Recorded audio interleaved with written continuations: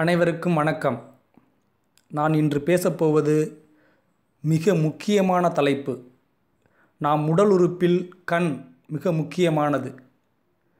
இந்த உலகத்தை பார்த்து ரசிப்பதற்கும் அறிவியல் விஞ்ஞான வளர்ச்சிகளை கண்டு ரசிப்பதற்கும் இந்த கண் மிக முக்கியமாக பயன்படுகிறது. ஆனால் நாம் ஒரு நாளும் ஒரு மணித்துளியும் நாம் இந்த கண்ணிற்கு என்ன செய்ய போகிறோம் என்பதை நினைத்து பார்த்ததே இல்லை. இன்று கண்ணை பற்றி நினைத்து பாருங்கள். மிக முக்கியமான ஒன்று கண். இன்று கண் மிக பழுதடைவதற்கான சாத்தியக்கூறுகள் அதிகமாக உலாவி வருகிறது.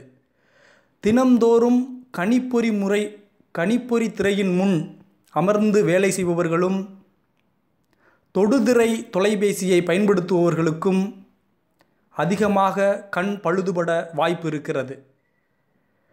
இவர்களுக்கு கண் உலர்தல் நோய், ட்ரை ஐ சிண்ட்ரோம் என்று ஆங்கிலத்தில் சொல்வார்கள். இந்த நோய் வருவதற்கான சாத்தியக்கூறுகள் அதிகம். இதை தவிர பலவிதமான கண் நோய்கள் வருவதற்கும் சாத்தியக்கூறுகள் இருக்கிறது. எனவே நாம் கண்ணை பாதுகாப்பதற்கு முயற்சி செய்ய வேண்டும். இன்றிலிருந்தாவது நாம் கண்ணை பேணி காப்பதற்கு முயற்சி எடுப்போம். எவ்வாறு பேணி காக்க வேண்டும்? எத்தனையோ வழிகள் இருக்கின்றது. அதில் சில வழிகளை சொல்கிறேன். சிலவற்றை நாம் பயன்படுத்த வேண்டும். பண்டைய காலத்தில் சூரிய நமஸ்காரம் என்ற ஒன்றை பயன்படுத்தினார்கள். மிகவும் முக்கியமானது. இன்று அது காலத்தால் அழிந்துவிட்டது. சூரிய நமஸ்காரம் சூரியன் உதிப்பதற்கு முன்பு செய்ய வேண்டிய ஒரு கலை இது. இந்த கலை 12 நிலைகளை கொண்டது. ஏக்கம், துவே, த்ரீணி, சத்வாரி, சட, சப்த, அஷ்ட, நவ, தச, ஏகாதச, துவாதச. இந்த 12 நிலைகளையும் ஒரு 5 நிமிடம் காலையில் நாம் எழுந்து சூரிய நமஸ்காரம் செய்தால் சூரியனில் உள்ள அனைத்து வைட்டமின்களையும் கண் பெற்றுக்கொண்டு கண் மிகவும் சக்தி வாய்ந்ததாக அமைந்து விடுகிறது.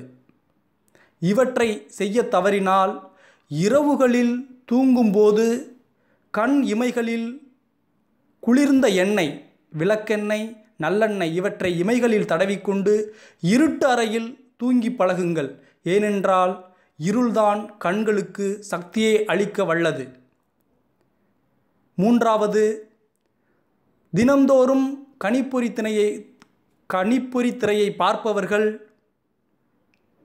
மதியம் உணவு உண்ட பிறகு நேராக சென்று இருக்கையில் அமர்ந்து கணிப்பொறி திரையை பார்க்க வேண்டாம்.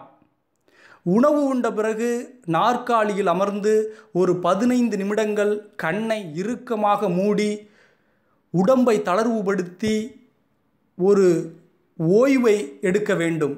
இந்த 15 நிமிடத்தில் கண் அன்றைய நாள் முழுக்க இயங்கக்கூடிய சக்தியை பெற்றுவிடுகிறது. எனவே ஒவ்வொருவரும் மதியம் உணவு உண்ட பிறகு 15 நிமிடங்கள் கண்களை பாதுகாப்பதற்காக செலவு செய்யுங்கள்.